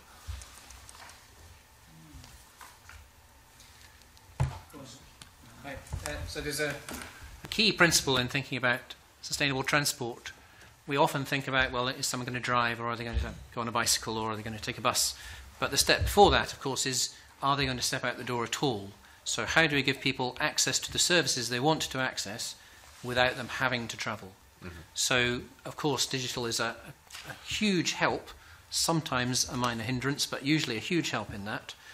So coming back to that principle, yes, digital is potentially a huge saver of carbon in terms of giving people to access to the services that they now don't need to travel to. So 15 years ago, people would drive to a video shop to get a video, if you remember videos, and then drive home and watch it. Now, all of that comes through their television. So that journey doesn't happen. They might drive for something else, but that journey doesn't need to happen because that service is provided in a way that means you don't need to travel. So more of that is very helpful. That's exactly what I was going to say. Home working, for example, do you need to travel? Do you need to make a long journey for a 2-hour meeting when you could have the 2-hour meeting either at home or at your desk in your office rather than travel to London or Bristol or indeed Edinburgh? That would be one. The second one, real-time information that's available on your smartphone is excellent, and it definitely, I think, makes public transport more relevant, easier to use. Finally, high-quality online mapping. What are the options that are available to make a short trip? And the more, we talked before about choice in transport, what are the choices that are available? The more we make those choices attractive and interesting, and particularly for, I think, that the generation who take smartphones as just normal. They're not exceptional, it's what you use all the time. By adding in some of the really excellent mapping apps that are there, very, very useful. On the sustainable transport side, the budget for revenue funding is so very tight, it's quite difficult to develop that type of technology. I think if there was more slack and there was more availability of revenue budget, you would see more online mapping available, I think, for a higher, because it's largely regarded as something you don't pay for. So the public expect it to be free. So therefore there needs a budget to help it to grow. I think there are lots and lots of examples in the communities that we've supported. If, for example, there's a community project in Lochieelnet around Applecross, which now has 200 transformational connections to homes and businesses, and just small examples like there's a music recording studio there, and rather than use couriers to transport digital files backwards and forwards, which they had to do in the past, they now use file transfer over the internet. So there's one journey that just doesn't happen anymore.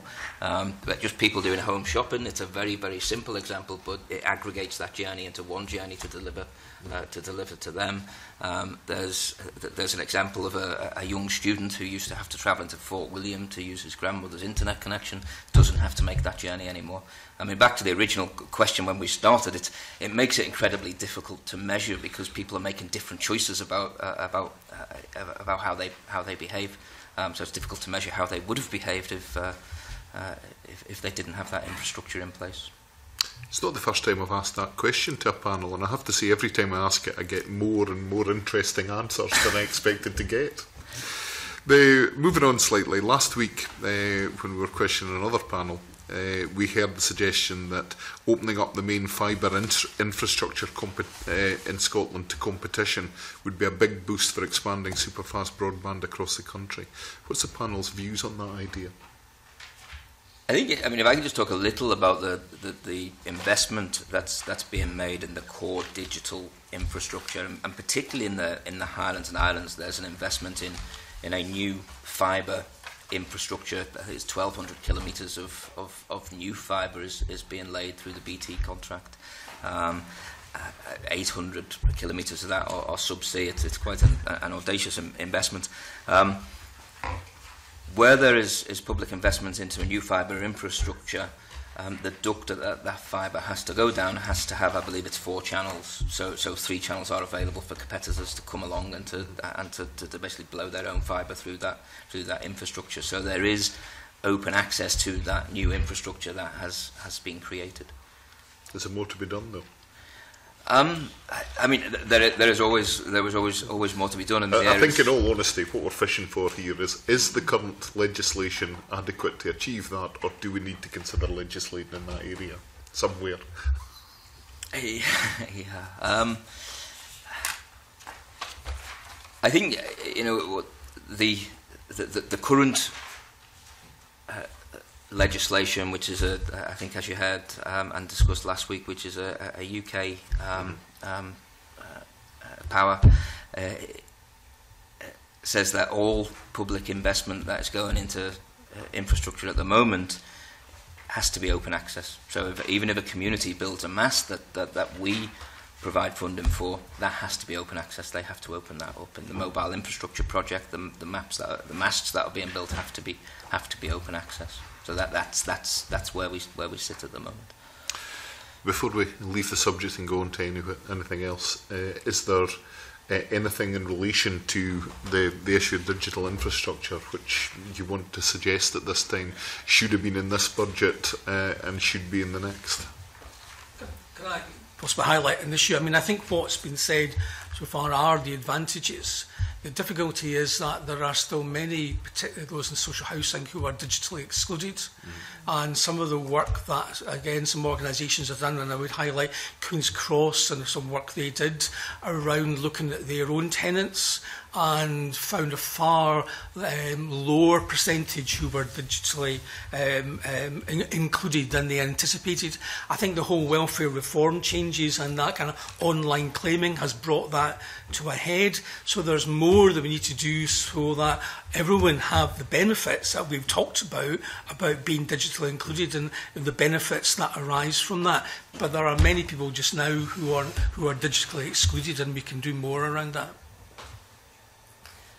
Yeah, I know you heard last week about some good work that's going on in the Glasgow Housing Association around digital inclusion. The projects, I mean, for example, in Locheelnet, in Applecross, and other projects that we've been involved in, we've worked with other agencies like Citizens Online by Highlands and Islands Enterprise to make sure that there is some training for people on how to use this infrastructure, because the digital infrastructure won't transform much. It's how you use it that is transformational, and we work closely with partners to ensure that where the infrastructure is installed, and I know with the main contracts as well, there's a lot of demand stimulation and participation work that's following the actual physical infrastructure rollout.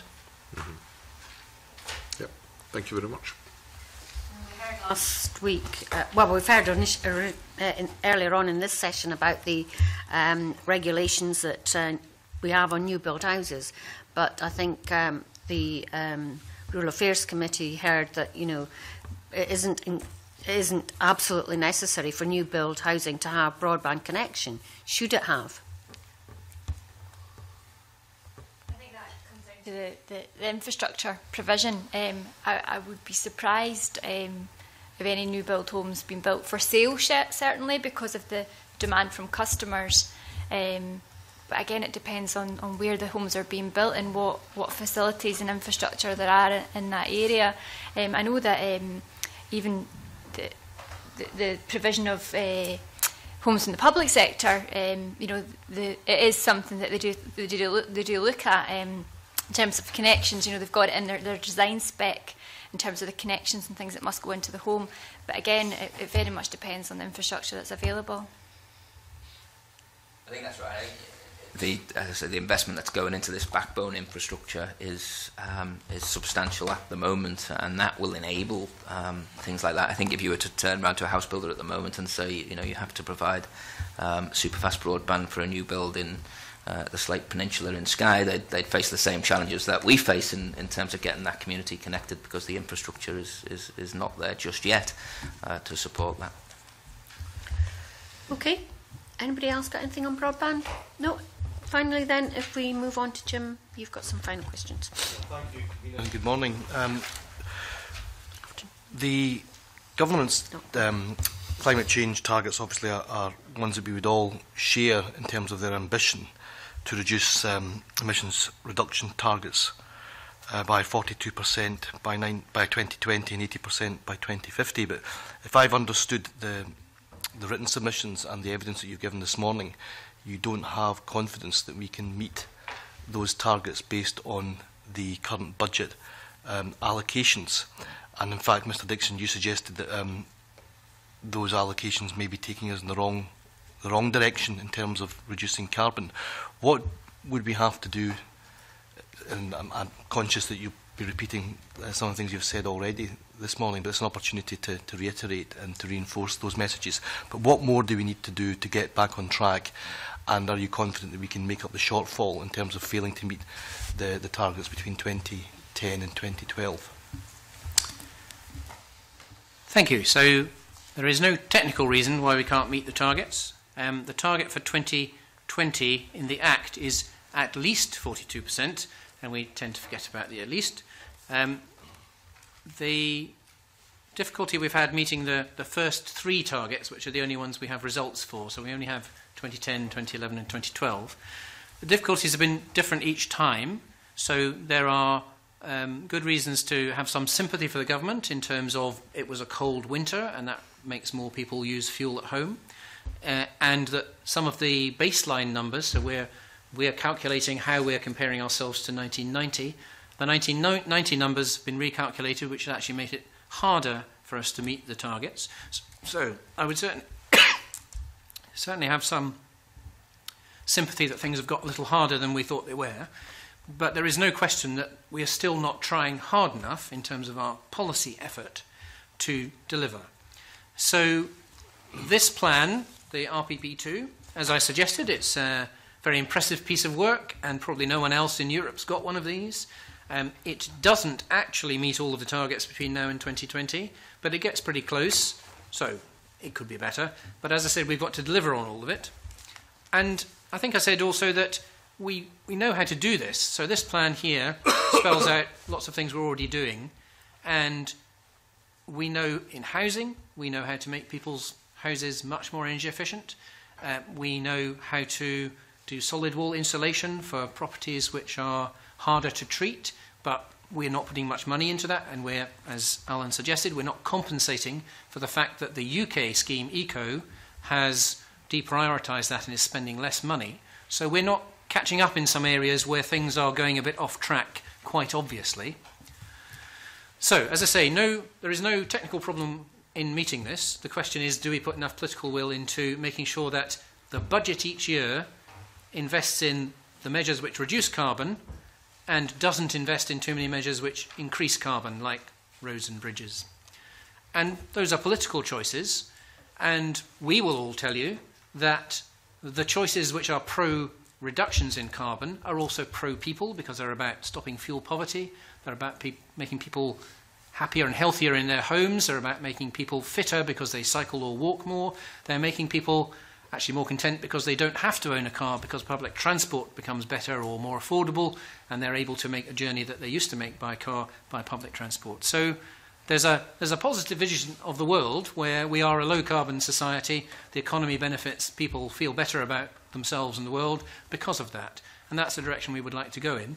I've talked about, in these tight budget times, where we might look at the preventative spend principles and say that there are some big pots of money which could contribute to increasing some of the good things we already do to make them bigger, because we will save in the health budget, for instance. So although that's somewhat politically difficult territory to go into, if you can quite clearly say you will save this much because people will be healthier, because their homes are better, or because they cycle and walk more, then you can say, well, actually, we could take a bit of money from the health budget to invest in that because it's good for all of us in the long term. So I think that's my overall message. We can get there. There's no problem getting there, but we are not on track to get there, and this budget probably is not going to contribute enough to get us back on track. So we can get there, but we need to try harder. So I would like to see this budget improved before it's finally agreed by Parliament, and certainly future budgets to show us much more of a step change, which is what the UK Committee on Climate Change called for, in policies on transport, energy, waste and housing, which will take us very clearly back onto track and make sure that we deliver on the 2020 target and set us on track for at least 80% and hopefully more by 2050.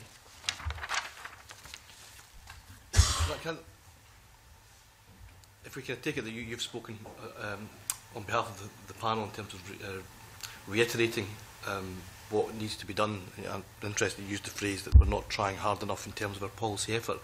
Could I ask each of the panel members the question that I asked the panel last week, which was, if there was one innovation that you could choose in terms of policy development, legislation, investment in infrastructure, or good practice, what would that be, and what would the resource implications of that, or the funding requirement be to implement that? I'll have a go at that one. First of all, I don't think you need to try any harder on the policy side. It's delivering the policies that's the thing that we need to do more of. I think we have the policies. We have more than enough. They're excellent. One thing that could be done would be to follow the example of local authorities like Fife, who have made all residential and shopping streets 20 miles per hour. We can do that. I think it would be the right thing for government to lead on it. It's fairly inexpensive to do. I think the powers already exist, and if they don't, it may well be that the submission to the Smith Committee would allow that to happen. We know that one of the major reasons that people are not attracted to making short trips by bicycle is that they find the road network in residential areas quite gladiatorial, really, and not very pleasant, even when they're driving. If they're sitting in a bus, they're looking at traffic, they don't much fancy cycling either. In addition, pedestrians find the acceleration and deceleration of cars to get to the magic 30 miles per hour really intimidating, particularly older people. And that's a disincentive to walk too. So I think if we were looking for a preventative measure that was very cost effective, making that a blanket right across Scotland, it'll be 20 when you're in a residential or a shopping area, would be a very sensible, cost effective thing to do. And do you have a figure for how much it would be to implement that change? I don't, but I'm very happy to come back to the committee quickly with what I think that might be. I was going to say that one of the key things that we can do, and indeed government is looking at, is set standards. And so whether it's the energy efficient standard in social housing, or whether it's the minimum standards in the private sector, though that would take us on a kind of step change. Now, that means that a number of things. One, that means we need to promote it. So if we're going to set standards in the private sector, and it's going to be in a few years' time, we need to be telling people that, promoting that, giving advice on that. There is a resource issue, but a resource issue may well be that government did consider a loan fund for private sector a number of years ago and stepped back from that. It may well be that that's the kind of thing we should look at again as a loan fund, particularly for owners who are on lower incomes. It's how you incentivise that. So you're setting standards, but you're incentivising that. And one of the things you could do that is look at the kind of loan side. And so we would be saying to government, we have said to government, is you need to consider that national lending unit again, as you did a number of years ago. From the housing new build point of view, I think if we are failing on the RPP, it's simply that there would be an assumption for the number of homes that are being built and the contribution they would make, and perhaps we're not meeting that because clearly we're not building enough homes. I think the budget as it stands has the potential to address that with the extra 125 million for housing supply, for that to be used wisely and obviously help achieve the other important outcome measurable in terms of increasing the number of homes being built. I think, as I said previously as well, use of LBTT would have been really interesting to see how we could start stimulating, and it would be a start, stimulating demand for greener or energy efficient homes. And again, that would assist Alan's comment in terms of the private sector and owner occupiers and how we really do get them started to think about their own homes and how they could make a difference. I think making a loan fund available may be helpful, but my understanding from the loans that were available was it Green Deal? My expertise is not existing homes. But what would the size of that loan fund have to be, either yourself or Mr. Ferguson? Sorry, I can't. What would the amount or size of that loan fund have to be to have the impact that you desire? I don't know the answer to that, but I'll get the answer to you. Right. So just in conclusion, I think the budget as it stands has the potential to assist housing supply, which will make our contribution work. There's no particular innovation that you I think we've already come such a long way in terms of our building standards. They're already really high. We've already made a huge improvement.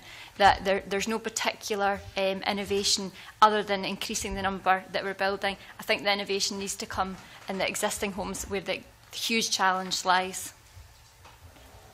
Okay, thank you.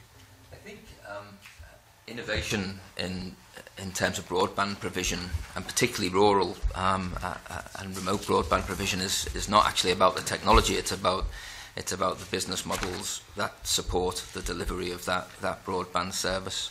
And it's about opening up access to the pipe, as Professor Foreman described it last year, that provides these broadband services. We are doing a lot of work with all people who own fibre across Scotland, and we hope to announce a pilot where we will be announcing very shortly a pilot to access fibre, which is not core fibre that's being delivered through the BT contract but owned by another supplier, which will transform a community project and will deliver next generation broadband for that project. So the innovation is around the sustainability and around the business models for those communities to access next generation broadband. In terms of costs, at the moment our costs are running at around £800 per connection for the connections that we've enabled.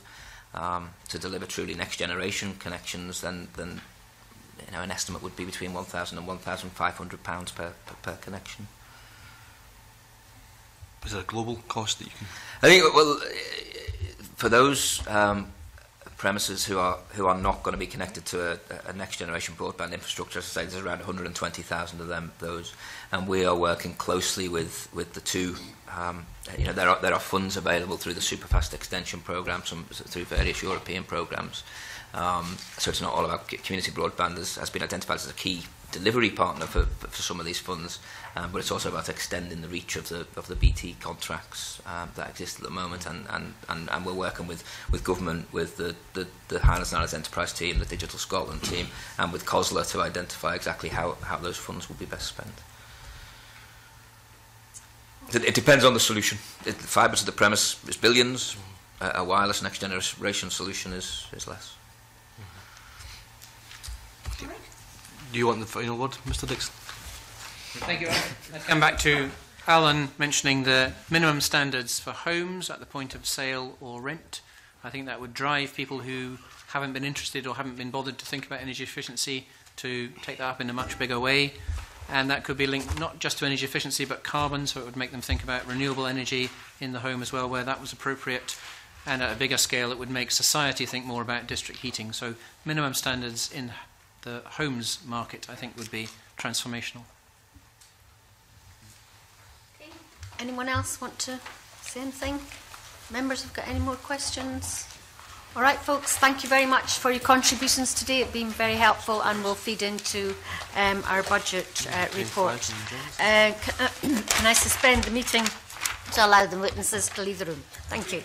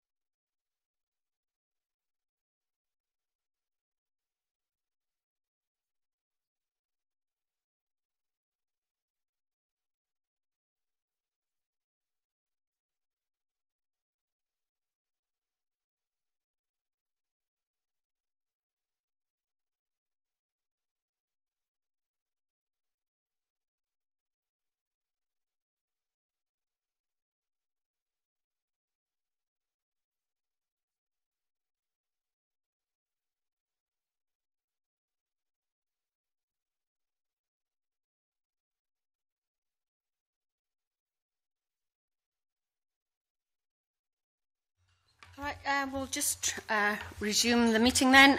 Agenda item 3 is public petitions. This is to consider public petition PE1481 on blacklisting in Scotland. The committee is invited to consider a letter from the Scottish Government dated the 8th of October 2014 on what actions it wishes to take in respect of this petition. Can I invite the views or comments of members on this petition? Jim.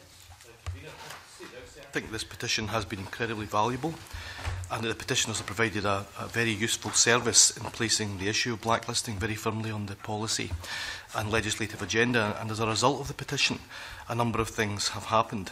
The government has developed guidance in collaboration with the trade unions. The Procurement Reform Scotland Act 2014, which was considered by this committee and debated both in the committee and in Parliament, gives ministers the ability to bring forward statutory guidance, which is about how public bodies must take blacklisting into account when awarding contracts. And the government, in the course of that legislation, gave a clear commitment to place guidance developed with the trade unions on a statutory footing, and also gave a clear commitment to bring forward secondary legislation. There's also the issue of, highlighted in the letter from the Deputy First Minister about the transposition of European procurement directives in this area. So it does look as if, as a result of this petition, that there is a framework that has been developed which provides a number of ways in which the issue of blacklisting can be addressed. And for those reasons, I think that the petitioners have done a very good job. I think that this committee has done its job, the petitioners have done their job, and I think that the obvious conclusion is that we should close the petition. But I think in doing that, we would have to place on record our debt of gratitude to the trade unions, in particular to Pat Rafferty of Unite, Harry Donaldson of the GMB and Harry Frew of UCATT for the work that they've undertaken. And I think we'd also have to place on record the fact that the Scottish Affairs Committee at Westminster has done very valuable inquiry into this issue, which has informed the debate about blacklisting, and we'd also have to recognise that there is ongoing dialogue between the Scottish Government and the trade unions in taking this issue forward. But because of the progress that has been made and because of the work that's been undertaken, I think the obvious conclusion is that we should close the petition. Okay, Mark? I would agree with almost all of what Jim has said there. There has been a large amount of work in terms of investigation done by the Scottish Affairs Committee. The government has taken the agenda forward through the procurement reform bill, but there is still the issue of contracts being awarded just now through NHS, through the hubcos, through local authorities to companies who have been involved in the practice of blacklisting, who haven't come and carried out their remedial action, and that in itself is ill-defined as to what the government expects that remedial action to be. I think it would be I think we wouldn't be doing our duty if we were to close this petition when that work is still ongoing, when the government do plan to undertake a consultation and then bring forward that secondary legislation. I think we should keep this open until the process that the government is committed to going through has been completed, to see if we're then satisfied the aims and objectives of the petitioners. Anyone else? Can I just very briefly, Convener? I mean, I absolutely agree with everything that Jim said, apart from closing the petition, and it is for the reasons that Mark has gone into. While there is still other work going on, until the guidance is put in a statutory footing, until the transposition of these other things are done, I would be reluctant to close this. I think it's something that's so important that we need to keep a watching brief on it and keep it open until the completion of the consultation and the guidance being put in a statutory footing. Quite entitled to your opinion, but you know, I think this is going to be done in the context of us looking at the procurement regulations, and And the other thing that I would point out is that we've given the witnesses a number of opportunities to respond to what we've done, and they haven't come back to us, which might make me think that, you know, because they're being consulted to a great extent on drafting the guidance on the blacklisting, which is going to be made statutory, that maybe that's the avenue that they're pursuing now, so that, you know, we probably could close the petition. Anyone else want to make any comment?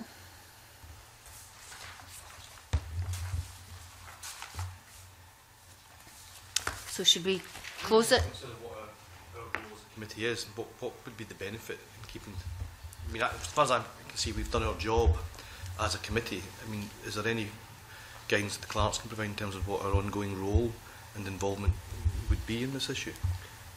It's very much for members to decide what their role might be in this. Obviously, the procurement bill has gone a long way to answering some of the questions raised in the petitions, but it's very much for you to decide whether or not you think this is worthwhile to keep open.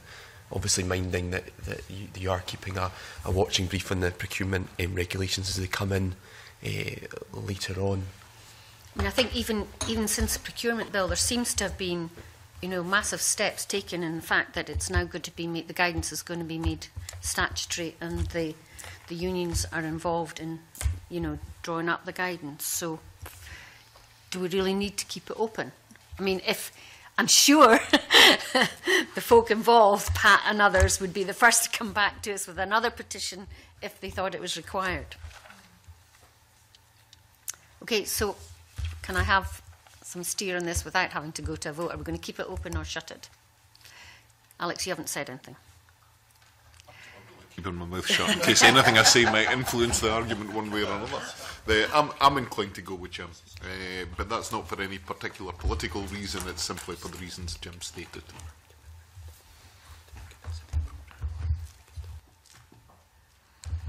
I mean, if I was to say, look, when the procurement regulations come, because they will come as statutory instruments, you know, we'll make sure that we have time and everything to go through them properly.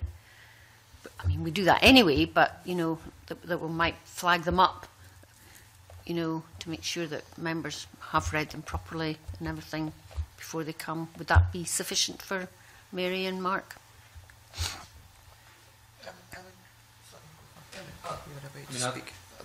I've been in touch with the petitioners about it. I know there's still that particular concern about the contracts that are still being awarded to the companies who've been involved in blacklisting. I think if we were going to give that secondary legislation due consideration, I don't know, perhaps the clerks can advise on whether we would scrutinise that purely as a committee, or whether there'd be a role for any evidence taken as part of that.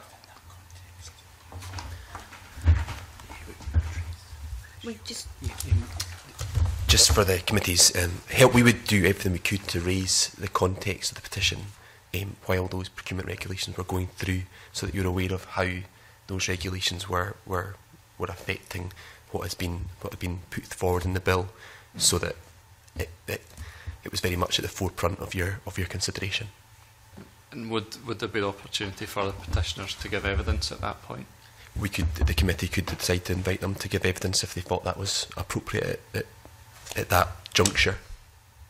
I mean, I would be happy to close on the basis that we're right and say that we've received a letter from the Deputy First Minister, and that we've looked to consult the petitioners at the point of that statutory guidance being lodged. Mm-hmm. Okay, yeah. Agree on that? Mm-hmm. Okay, that's fine. Thank you very much. We now move into private session.